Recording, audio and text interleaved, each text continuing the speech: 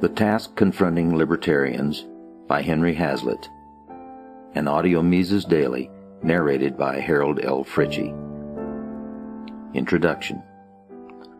From time to time over the last 30 years, after I have talked or written about some new restriction on human liberty in the economic field, some new attack on private enterprise, I have been asked in person or received a letter asking, what can I do to fight the inflationist or socialist trend? Other writers or lecturers, I find, are often asked the same question. The answer is seldom an easy one, for it depends on the circumstances and ability of the questioner, who may be a businessman, a housewife, a student, informed or not, intelligent or not, articulate or not. And the answer must vary with these presumed circumstances. The general answer is easier than the particular answer, so here I want to write about the task now confronting all libertarians considered collectively. This task has become tremendous and seems to grow greater every day. A few nations that have already gone completely communist, like Soviet Russia and its satellites, try, as a result of sad experience, to draw back a little from complete centralization and experiment with one or two quasi-capitalist techniques. But the world's prevailing drift, in more than 100 out of 111 or so nations and mini-nations that are now members of the International Monetary Fund, is in the direction of increasing socialism and controls. The task of the tiny minority that is trying to combat this socialistic drift seems nearly hopeless. The war must be fought on 1,000 fronts, and the true libertarians are grossly outnumbered on practically all these fronts. In 1,000 fields, the welfarists, statists, socialists, and interventionists are daily driving for more restrictions on individual liberty, and the libertarian must confront them. But few of us individually have the time, energy, and special knowledge in more than a handful of subjects to be able to do this. One of our gravest problems is that we find ourselves confronting the armies of bureaucrats who already control us and who have a vested interest in keeping and expanding the controls they were hired to enforce. A growing bureaucracy.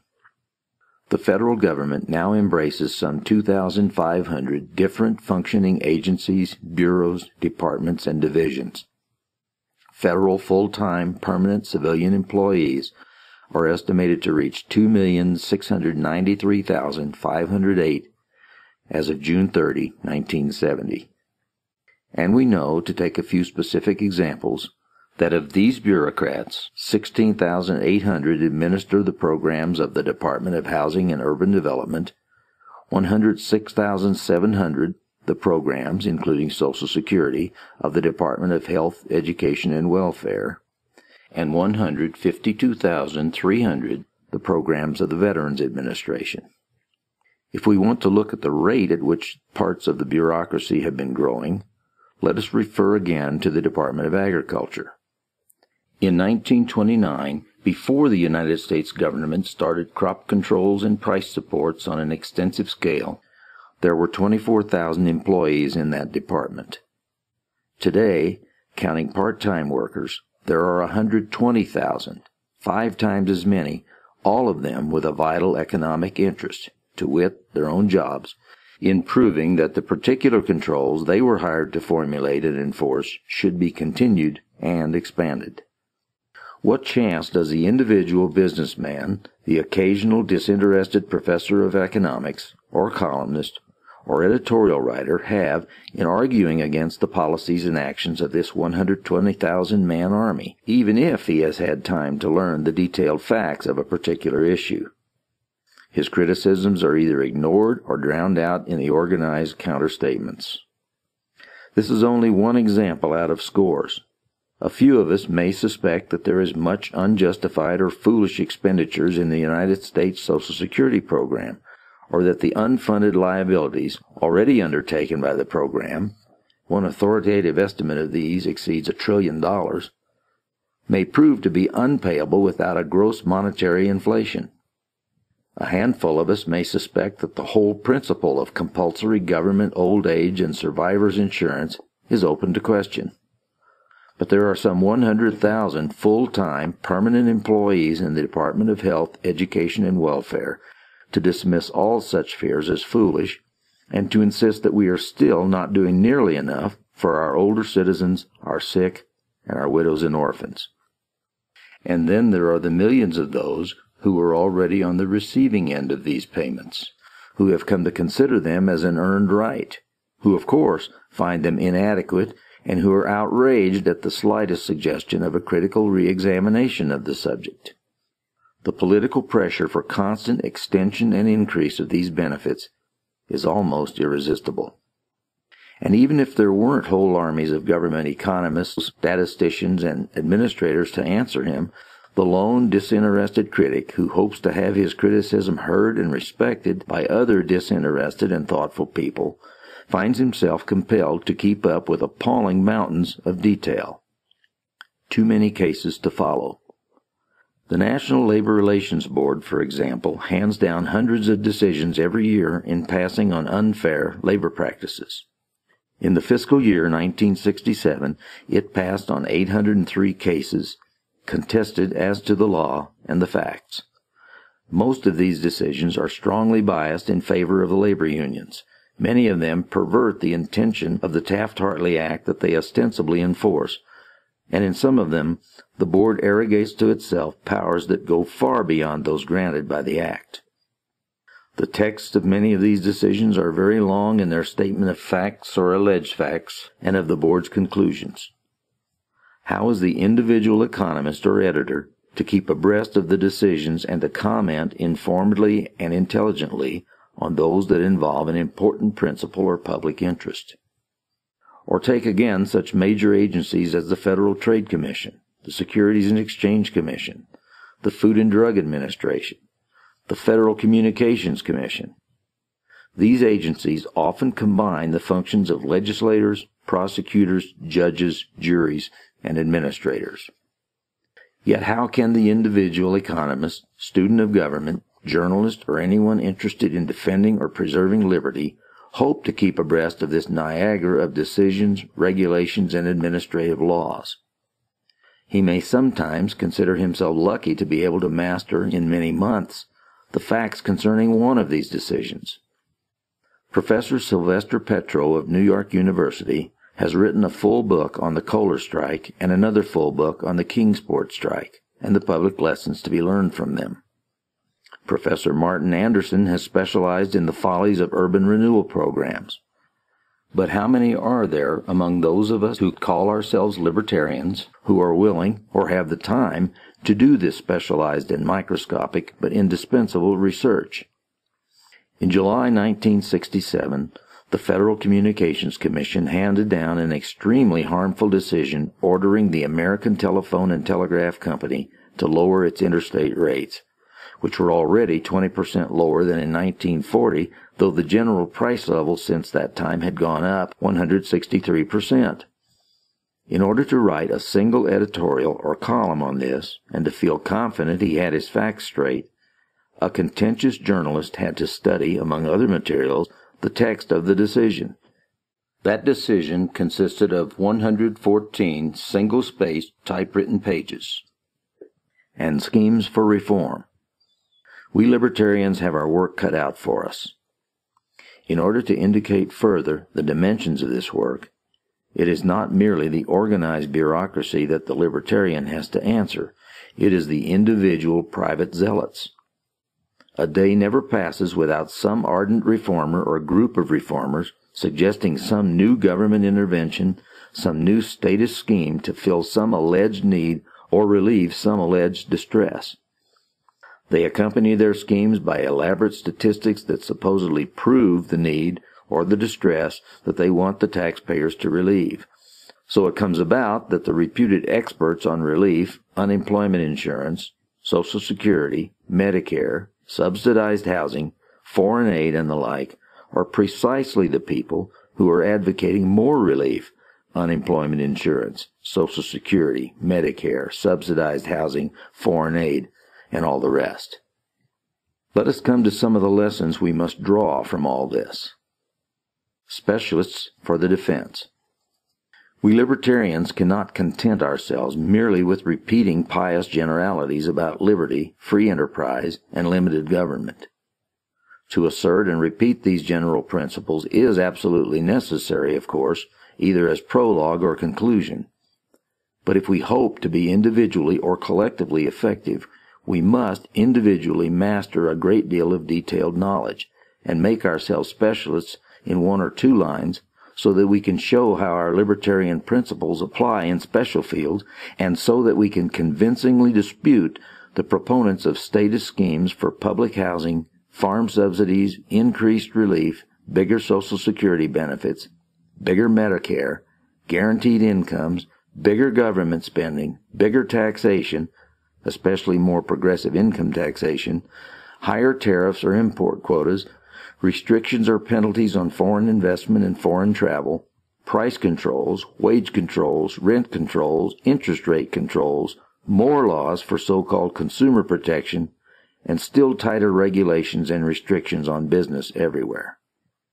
This means, among other things, that libertarians must form and maintain organizations not only to promote their broad principles, as do, for example, the Foundation for Economic Education at Irvington-on-Hudson, New York, the American Institute for Economic Research at Great Barrington, Massachusetts, and the American Economic Foundation in New York City, but to promote these principles in special fields. I am thinking, for example, of such excellent existing specialized organizations as the Citizens Foreign Aid Committee, the Economics National Committee on Monetary Policy, the Tax Foundation, and so on. We need not fear that too many of these specialized organizations will be formed. The real danger is the opposite. The private libertarian organizations in the United States are probably outnumbered 10 to 1 by communist, socialist, statist, and other left-wing organizations that have shown themselves to be only too effective. And I am sorry to report that almost none of the old-line business associations that I am acquainted with are as effective as they could be. It is not merely that they have been timorous or silent where they should have spoken out, or even that they have unwisely compromised. Recently, for fear of being called ultra-conservative or reactionary, they have been supporting measures harmful to the very interests they were formed to protect. Several of them, for example, came out in favor of the Johnson administration's tax increase on corporations in 1968 because they were afraid to say that the administration ought rather to have slashed its profligate welfare spending. The sad fact is that today, most of the heads of big businesses in America have become so confused or intimidated that so far from carrying the argument to the enemy, they fail to defend themselves adequately even when attacked. The pharmaceutical industry, subjected since 1962 to a discriminatory law that applies questionable and dangerous legal principles, which the government has not yet dared to apply in other fields, has been too timid to present its own case effectively. And the automobile makers, attacked by a single zealot for turning out cars unsafe at any speed, handled the matter with an incredible combination of neglect and ineptitude that brought down on their heads legislation harmful not only to the industry, but to the driving public. The timidity of businessmen. It is impossible to tell today where the anti-business sentiment in Washington, plus the itch for more government control, is going to strike next. In 1967, Congress allowed itself to be stampeded into a dubious extension of federal power over intrastate meat sales. In 1968, it passed a truth in lending law, forcing lenders to calculate and state interest rates the way federal bureaucrats want them calculated and stated. When in January 1968, President Johnson suddenly announced that he was prohibiting American businesses from making further direct investments in Europe and that he was restricting them elsewhere, most newspapers and businessmen, instead of raising a storm of protest against these unprecedented invasions of our liberties, deplored their necessity and hoped that they would only be temporary. The very existence of the business timidity that allows these things to happen is evidence that government controls and power are already excessive. Why are the heads of big business in America so timid? That is a long story, but I will suggest a few reasons. 1. They may be entirely or largely dependent on government war contracts. 2. They never know when or on what grounds they will be held guilty of violating the antitrust laws. 3. They never know when or on what grounds the National Labor Relations Board will hold them guilty of unfair labor practices. 4. They never know when their personal income tax returns will be hostilely examined, and they are certainly not confident that such an examination and its findings will be entirely independent of whether they have been personally friendly or hostile to the administration in power. It will be noticed that the governmental actions or laws of which businessmen stand in fear are actions or laws that leave a great deal to administrative discretion. Discretionary administrative law should be reduced to a minimum. It breeds bribery and corruption and is always potentially blackmail or blackjack law. Schumpeter's indictment. Libertarians are learning, to their sorrow, that big businessmen cannot necessarily be relied upon to be their allies in the battle against extension of governmental encroachments. The reasons are many. Sometimes businessmen will advocate tariffs, import quotas, subsidies, and restrictions of competition because they think, rightly or wrongly, that these government interventions will be in their personal interest or in the interest of their companies, and are not concerned whether or not they may be at the expense of the general public. More often, I think, businessmen advocate these interventions because they are honestly confused, because they just don't realize what the actual consequences will be of the particular measure they propose, or fail to foresee the cumulative, debilitating effect of growing restrictions on human liberty. Perhaps most often of all, however, businessmen today acquiesce in new government controls out of sheer timidity. A generation ago, in his pessimistic book, Capitalism, Socialism, and Democracy, 1942, the late Joseph A. Schumpeter maintained the thesis that in the capitalistic system there is a tendency toward self-destruction.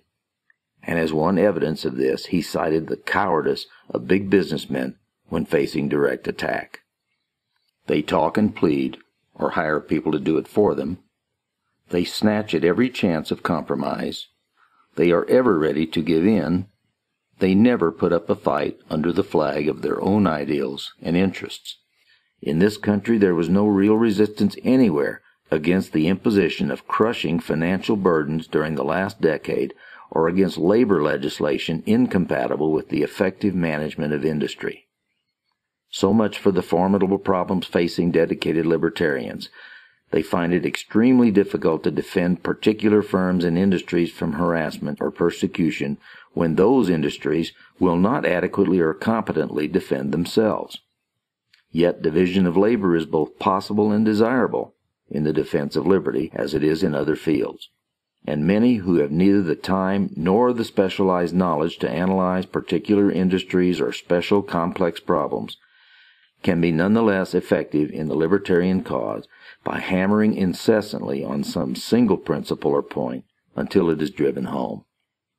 Some basic principles. Is there any single principle or point on which libertarians could most effectively concentrate? Let us look, and we may end by finding not one, but several. One simple truth that could be endlessly reiterated and effectively applied to 9/10 of the statist proposals now being put forward or enacted in such profusion is that the government has nothing to give to anybody that it doesn't first take from somebody else.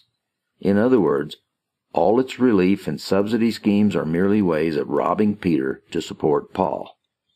Thus, it can be pointed out that the modern welfare state is merely a complicated arrangement by which nobody pays for the education of his own children, but everybody pays for the education of everybody else's children. By which nobody pays his own medical bills, but everybody pays everybody else's medical bills. By which nobody provides for his own old age security, but everybody pays for everybody else's old age security, and so on. As noted before, Bastiat exposed the elusive character of all these welfare schemes more than a century ago in his aphorism, "The state is the great fiction by which everybody tries to live at the expense of everybody else." Another way of showing what is wrong with all the state handout schemes is to keep pointing out that you can't get a quart out of a pint jug.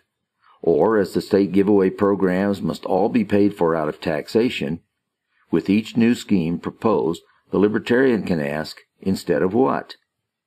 Thus, if it is proposed to spend another $1 billion on putting more men on the moon or developing a supersonic commercial plane, it may be pointed out that this $1 billion taken in taxation will not then be able to meet 1 million personal needs or wants of the millions of taxpayers from whom it is to be taken.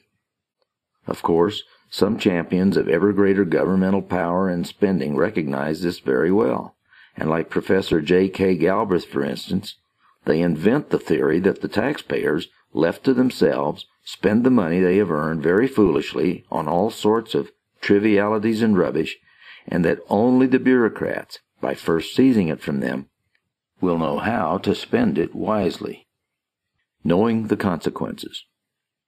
Another very important principle to which the Libertarian can constantly appeal is to ask the statists to consider the secondary and long-run consequences of their proposals as well as merely their intended direct and immediate consequences. The statists will sometimes admit quite freely, for example, that they have nothing to give to anybody that they must not first take from somebody else. They will admit that they must rob Peter to pay Paul. But their argument is that they are seizing only from rich Peter to support poor Paul. As President Johnson once put it quite frankly in a speech on January 15, 1964, we are going to try to take all of the money that we think is unnecessarily being spent and take it from the haves and give it to the have-nots that need it so much. Those who have the habit of considering long-run consequences will recognize that all these programs for sharing the wealth and guaranteeing incomes must reduce incentives at both ends of the economic scale. They must reduce the incentives both of those who are capable of earning a higher income but find it taken away from them, and those who are capable of earning at least a moderate income but find themselves supplied with the necessities of life without working. This vital consideration of incentives is almost systematically overlooked in the proposals of agitators for more and bigger government welfare schemes. We should all be concerned about the plight of the poor and unfortunate, but the hard two-part question that any plan for relieving poverty must answer is, how can we mitigate the penalties of failure and misfortune without undermining the incentives to effort and success? Most of our would-be reformers and humanitarians simply ignore the second half of this problem. And when those of us who advocate freedom of enterprise are compelled to reject one of these specious anti-poverty schemes after another on the ground that it will undermine these incentives and in the long run produce more evil than good, we are accused by the demagogues and the thoughtless of being negative and stony-hearted obstructionists. But the Libertarian must have the strength not to be intimidated by this. Finally, the Libertarian who wishes to hammer in a few general principles can repeatedly appeal to the enormous advantages of liberty as compared with coercion. But he too will have influence and perform his duty properly only if he has arrived at his principles through careful study and thought. The common people of England, once wrote Adam Smith, are very jealous of their liberty, but like the common people of most other countries, have never rightly understood in what it consists. To arrive at the proper concept and definition of liberty is difficult, not easy.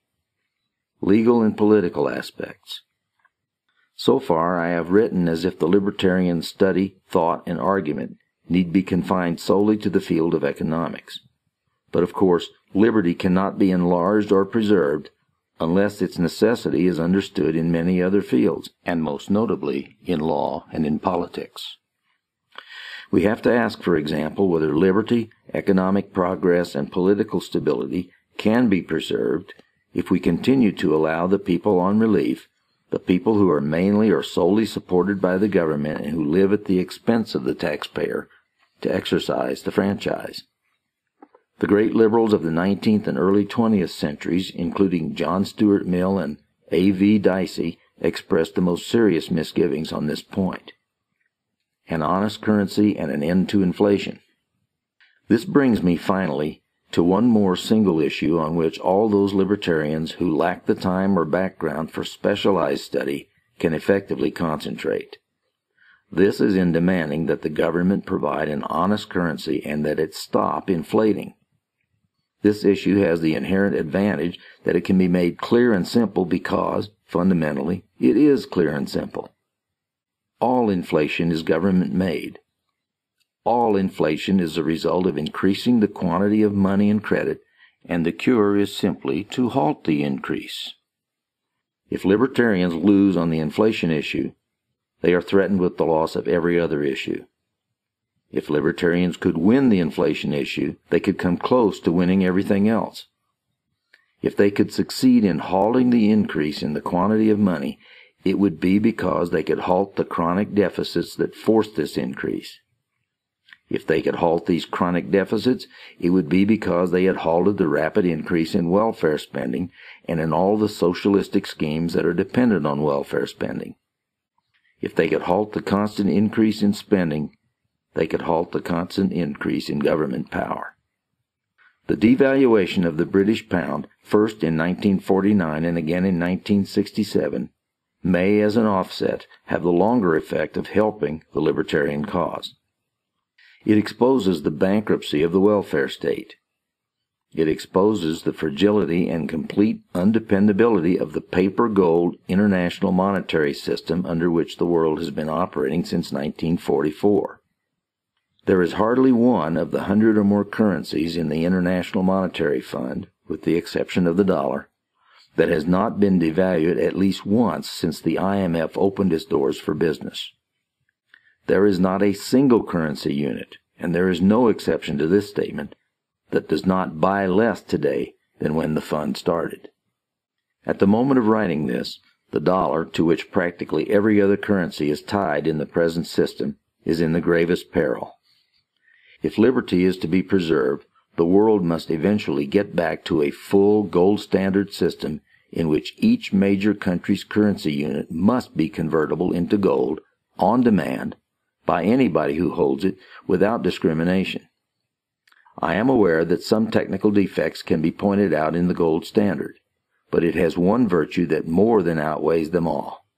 It is not, like paper money, subject to the day-to-day whims of the politicians. It cannot be printed or otherwise manipulated by the politicians. It frees the individual holder from that form of swindling or expropriation by the politicians. It is an essential safeguard for the preservation not only of the value of the currency unit itself, but of human liberty. Every libertarian should support it. I have one last word. In whatever field he specializes, or on whatever principle or issue he elects to take his stand, the libertarian must take a stand. He cannot afford to do or say nothing. I have only to remind him of the eloquent call to battle on the final pages of Ludwig von Mises' great book, Socialism, written 35 years ago. Everyone carries a part of society on his shoulders. No one is relieved of his share of responsibility by others. And no one can find a safe way out for himself if society is sweeping towards destruction. Therefore, everyone in his own interest must thrust himself vigorously into the intellectual battle. None can stand aside with unconcern. The interests of everyone hang on the result. Whether he chooses or not, every man is drawn into the great historical struggle, the decisive battle into which our epoch has plunged us. The Ludwig von Mises Institute hopes you have enjoyed this audio Mises Daily. For a world of free market literature, media, and discussion, visit Mises.org.